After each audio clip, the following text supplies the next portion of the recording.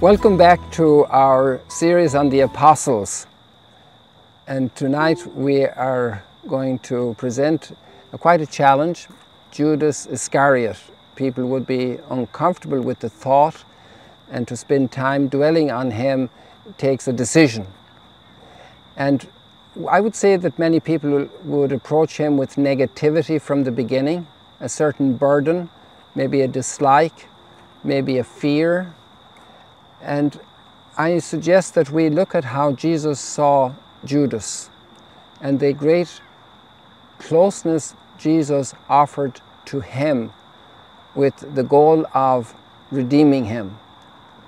And we have a lot to learn. None of the Gospels have erased the name of Judas, and all the paintings of the Last Supper have him. So let us approach Judas with a spirit of faith.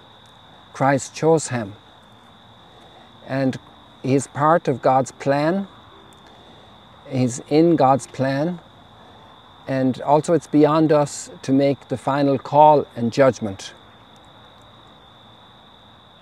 Judas is always listed as one of the 12.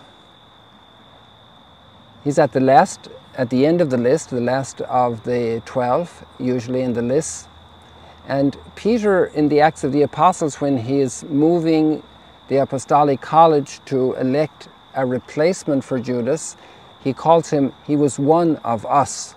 And in the Gospel we have a number of texts where he is described as sharing in the mission of the 12.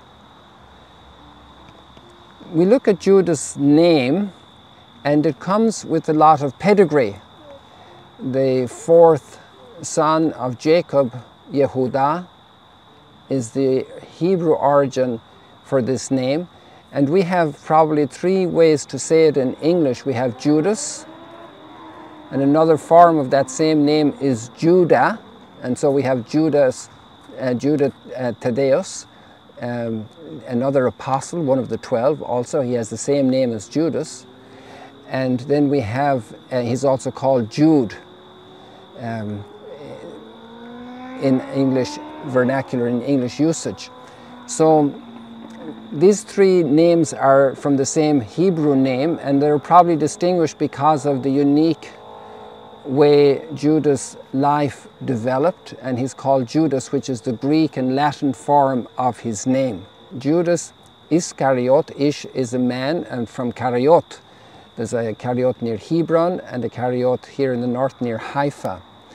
So that could be an explanation. There are also other attempts at explanations about his name. Jesus chose Judas just like he chose each of the apostles. We don't seem to have an account of that moment, but we know that Jesus loved him. And we can say something very concrete. Jesus trusted him. And that raises obviously a big question. How do we know Jesus trusted him? Well, let me ask you a question. Let's say you start some organization, even Stamp Collectors Association or a football association or a golf club or whatever you want to start. And you will have somebody who's in charge, a chairman, a president, some leader position. Then you'll have a secretarial position to keep the records. And then you will have a treasurer. Who do you put in as treasurer? Somebody with smarts and somebody you can trust. Now, the Gospel of John raises issues about the trustworthiness of Judas, saying he was a thief, which is a very strong word.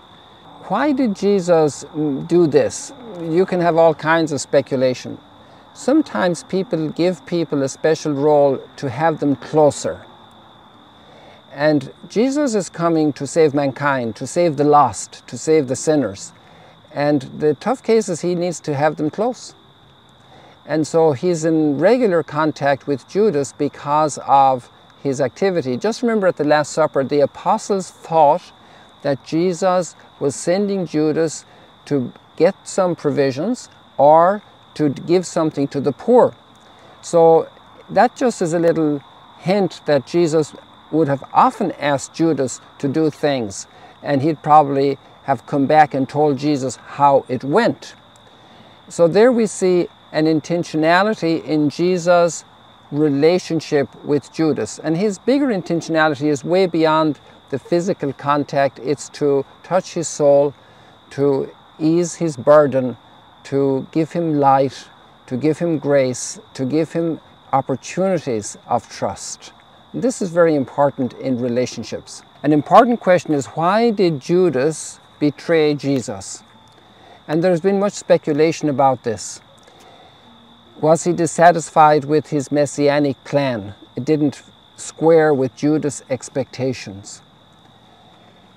Was there some other passion inside his heart? Did he try to force the plan to work? He kind of did a trigger motion. He didn't wait for Jesus in Jesus' time. It's very hard to penetrate this reason. Were there political moments? Was it a matter of destiny? But there's one very disturbing note, which is also around us all the time. The devil put it in his heart. Luke says that Satan entered into Judas, who was of the number of the 12. So we have these two texts from John and Luke, and that also obliges us to put this completely in God's hands. Only God can judge. Let's go to the Last Supper. Jesus cared for Judas. He washed his feet at the Last Supper. Jesus doesn't expose him as he goes forward to betray him from the Last Supper. Jesus accepts his betrayal in Gethsemane. And Jesus questions his kiss. We are lucky to be here in this environment where the moon is rising, because it's a full moon tonight here in Magdala, and it's a full moon in Gethsemane when Judas comes to hand over Jesus.